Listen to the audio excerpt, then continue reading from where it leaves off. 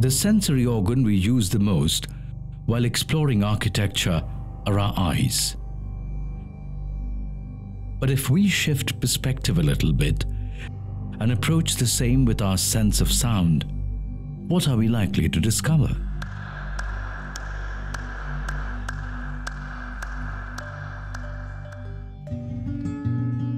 In this episode of Building Blocks of Bharat, we are going to explore how buildings sound, not how they look. Our travels today will take us to the stone caves of Ellora, the musical pillars of the temples at Hampi, the astonishing Golconda Fort in Hyderabad,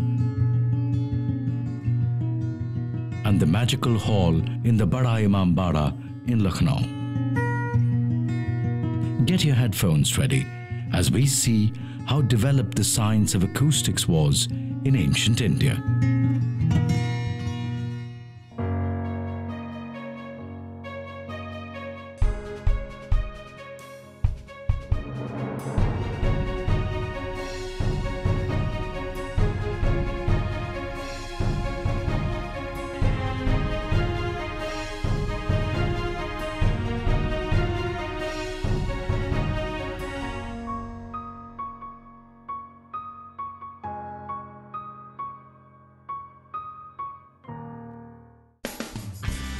We are in Hyderabad, the newfound capital of the state of Telangana.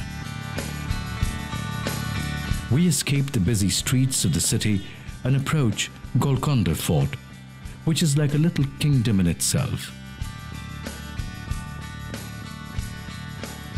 Golconda, as the sign just inside the main gate of the fort informs us, is derived from the Telugu Golla Konda, which means Shepherd's Hill. Considered one of the largest forts in the Deccan Plateau, it stands on a 122-meter high hill with 3 lines of massive fortification. It has 8 imposing gateways and it's buttressed with 87 bastions rising to a height of 15 to 18 meters. Each of these bastions was surmounted by cannons, rendering the fort almost impregnable.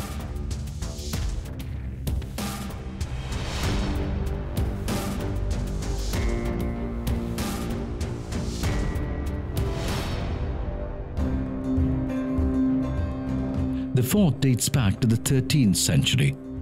It was originally controlled by the Kakatiya dynasty. This township was once famous through the medieval world for its diamond trade, as attested to by travelers like Marco Polo. Some brilliant gems like Kohinoor and the Darya-e-Noor were excavated from the mines around Golconda. But enough of history. Let's start our exploration with a clap. Wondering why? When you clap inside the grand portico under the dome, it can be heard in Bala Hisar Pavilion, more than a kilometer away on top of a mountain. This worked as a signaling device.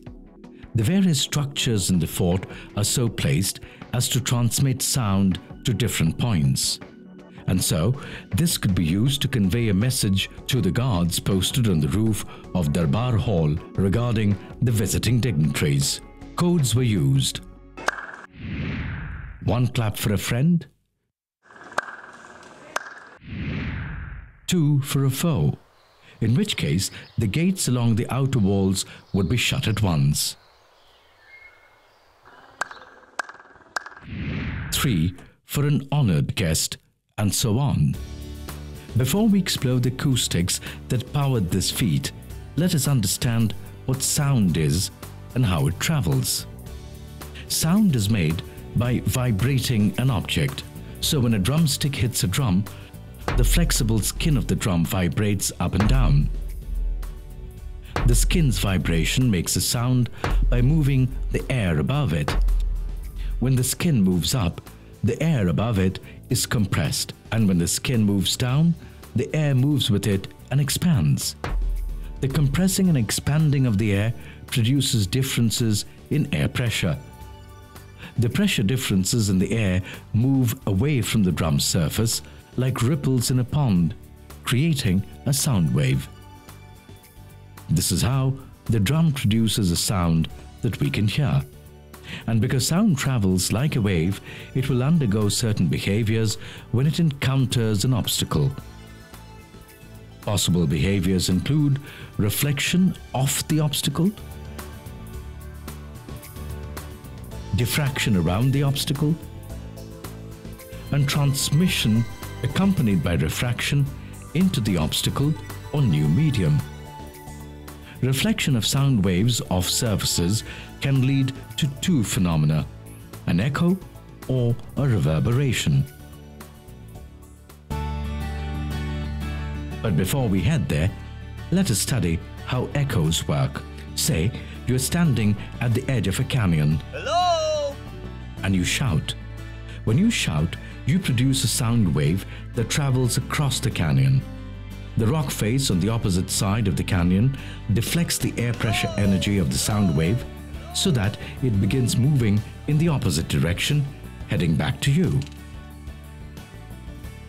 If the canyon wall is roughly more than 17 meters away from where you are standing, then the sound wave will take more than 0.1 seconds to reflect and return to you. Since the perception of a sound usually endures in the memory for only 0.1 seconds, there'll be a small time delay between the perception of the original sound and the perception of the reflected sound. Thus we call the perception of the reflected sound wave an echo. Let us look at in a graph. Hello! The blue wave signifies original sound, and on the bottom of the graph we show time delay taken by sound to reach you. This is usually in milliseconds. Hello! Hello! Hello! Now in an echo, the reflection of original sound is separated by larger delay times. In this case, the reflection of sound is in yellow color. A reverberation is quite different than an echo. A reverberation is perceived when the reflected sound wave reaches your ear in less than 0.1 second after the original sound wave. Since the original sound wave is still held in memory, there is no time delay between the perception of the reflected sound wave and the original sound wave. In this graph, we see that the reflected sound is reaching us with smaller delays. The two sound waves, that is the original waves and the reflected waves, tend to combine as one very prolonged sound wave, which is reverberation.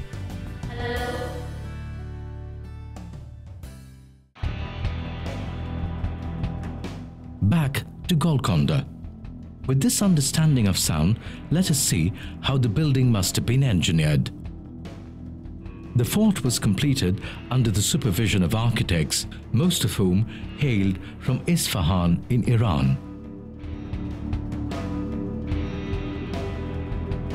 They used material known for their sound reflection properties, like clay pots and pans, and blended them into the building material.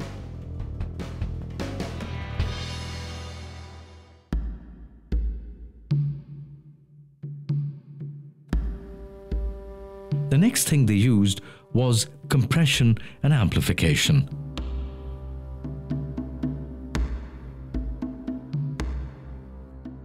The clapping portico in Golconda Fort has on one side a series of arches of diminishing sizes.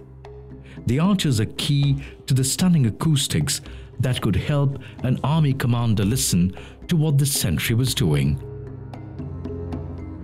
So, a sound wave generated under the dome of the portico would get compressed and then bounce back amplified enough to reach a distance of more than a kilometer. The fort has two other examples of interesting acoustics.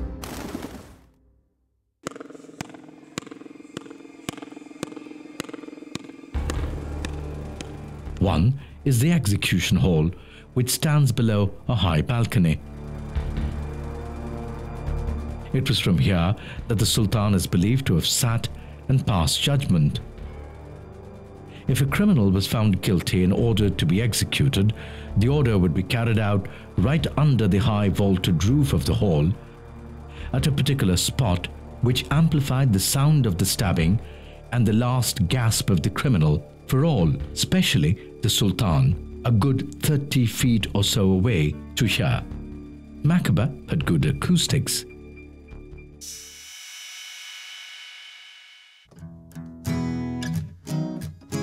The other interesting feature is the Hall of Whispers. This room was used by the royal ladies to entertain guests.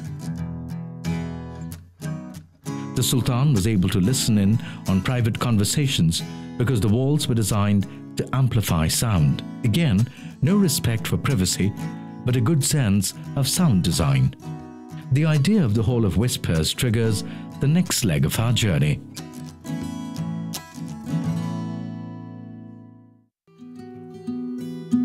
With this background, let us continue on our journey that brings us to the legendary city of Nawabs, Lucknow. We drive through the fascinating streets of this city, arriving finally at the enormous Bada Imambara. A bit about the Imambara first. The complex dates back to the year 1784 AD and was founded by the then Nawab of Awadh, Asaf-ud-Dawla. It is said, hired two groups of workers. One would build during the day, the other would dismantle during the night, thus increasing the scope of work.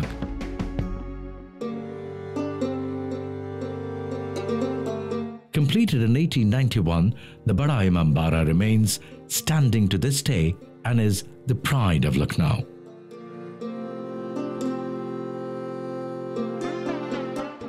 The Bada Imambara reflects an amalgamation of Rajput and Mughal architectures with strong Gothic influences. The Imambara complex comprises of a great hall situated at the end of an impressive courtyard. The courtyard is reached through two magnificent triple-arched gateways and is approximately 49.4 meters in length and 16.2 meters in width.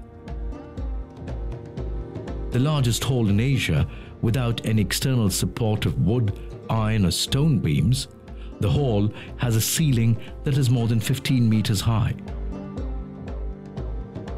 The roof of the hall is said to be 4.8 meters thick, with a weight of nearly 20,000 tons. People marvel at this roof, which has been built without girders or beams to uphold it. The same roof covers 3 halls in all: the Persian Hall, the China Hall, and the Indian Hall. The Persian Hall is the central hall and is quite large in size. The China Hall is of an interesting shape, being square at ground level, octagonal at mid-height, and 16-sided at the top. The India Hall is in the shape of a watermelon, and this is the hall that interests us. The acoustics here are such that one can hear the sound that the strike of a matchstick makes across the length of the hall.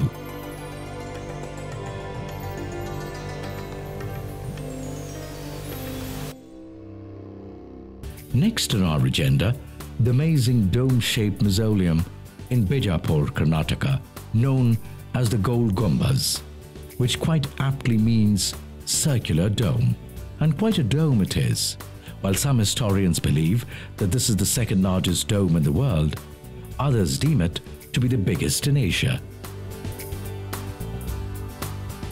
The dome is flanked by 4 tall minarets. These have a series of steps which open out into a circular balcony known as Whispering Gallery. Here, even the softest sound can be heard on the other side of the mausoleum due to the acoustics of the space. If you clap, it echoes over 10 times. It is believed that the Sultan Ibrahim Adil Shah and his queen used to get their musicians to play in the Whispering Gallery so that the sound produced could reach every corner of the hall. So how does this work? It is the large circumference of the gallery and the dome that makes this work. A bit like the Bada Imambara we just saw, the sound waves hit the dome and the ceiling and reflect off the curved surfaces, coming to a focus at one or more locations in the room. Therefore, if you stand in the right place, you can overhear a very faint conversation, even if it is 7 to 9 meters away. The somewhat complicated physics of this phenomenon was first unraveled by the great British physicist Rod Raleigh in the context of a similar phenomenon noticed in London's famous St. Paul's Cathedral.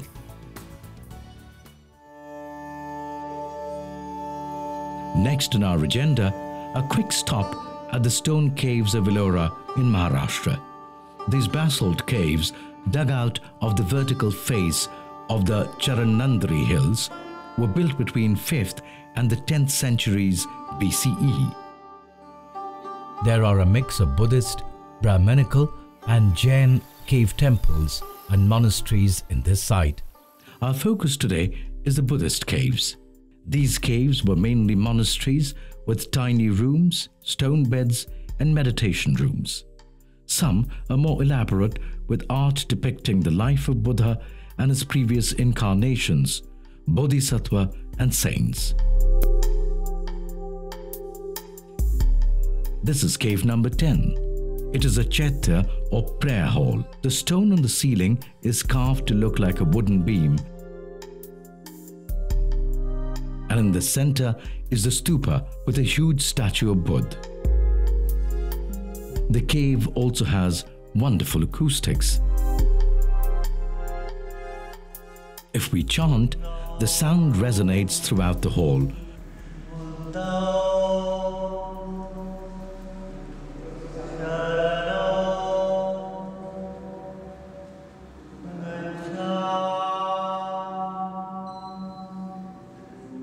Which is why it must have been used as a music gallery. The shape of the cave, as well as the ribbed ceiling, help in these acoustic effects.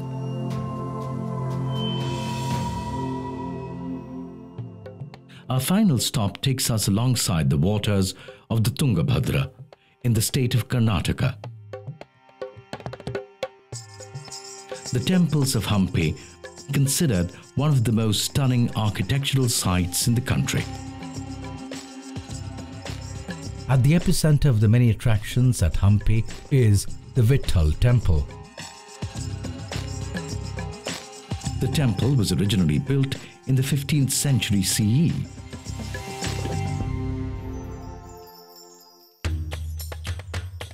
The Vitthal temple stands in a large rectangular enclosure which measures 164 meters by 94.5 meters.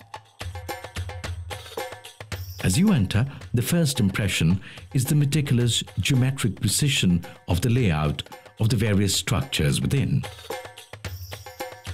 The two key structures in this complex are a stunning stone chariot and an impressive pillared hall.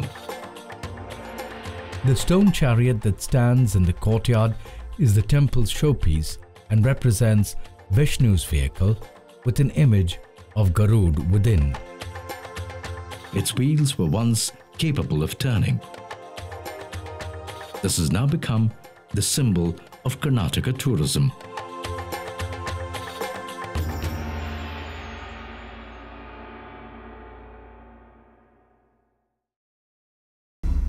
We cross the stone chariot and arrive at a series of steps flanked by elephant balustrades that leads to the Mahamandap or the Great Hall. The Mahamandap stands on an ornate platform decorated with bas reliefs of traders, animals and floral motifs. There are 5 halls within this Mahamandap corresponding to the 4 cardinal directions and a central hall which is open to sky.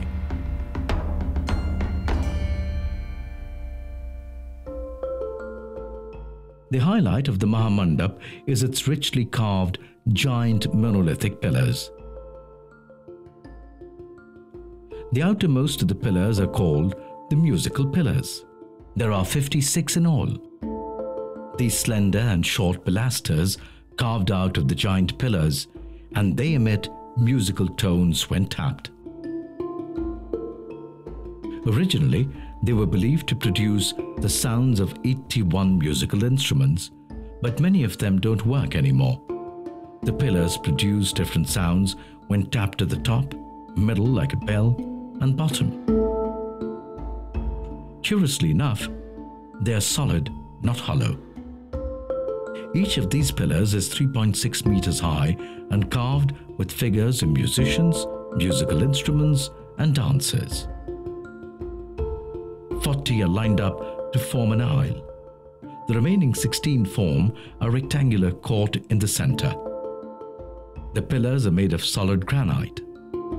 Many of the pillars are composite, with each individual pillar made up of many smaller and slender pillars. The British wanted to check the reason behind this wonder, and so they cut 2 pillars to check if there was anything inside the pillars that was producing the sound. They found nothing. Even today, we can see those pillars cut by the British. Let us try and understand how these pillars produce musical notes. The pillars are solid, so the sound produced is because of vibrations. Sound comes from many sources. The human voice produces sound. Animals produce sound. Musical instruments produce many different sounds in many different ways. There are 3 categories of musical instruments: percussion, string, and wind. Some instruments need to be struck by an object in order to produce a sound. These are called percussion instruments like a drum or a xylophone. When a bar of a xylophone is struck, a sound is produced. Each bar of a xylophone produces a different note when struck, which is a principle similar to the pillars in Hampi. The pillars do not need to be hammered. All it needs is a gentle tap. This gives us an insight into the amazing material engineering skills of the Dravidian people. Clearly, the science of sound was well advanced early in India. It is fascinating to see how such ancient structures had such high technology and science. Keep watching Building Blocks of Bharat to explore more of the science that powered so much of the stunning architecture in our country.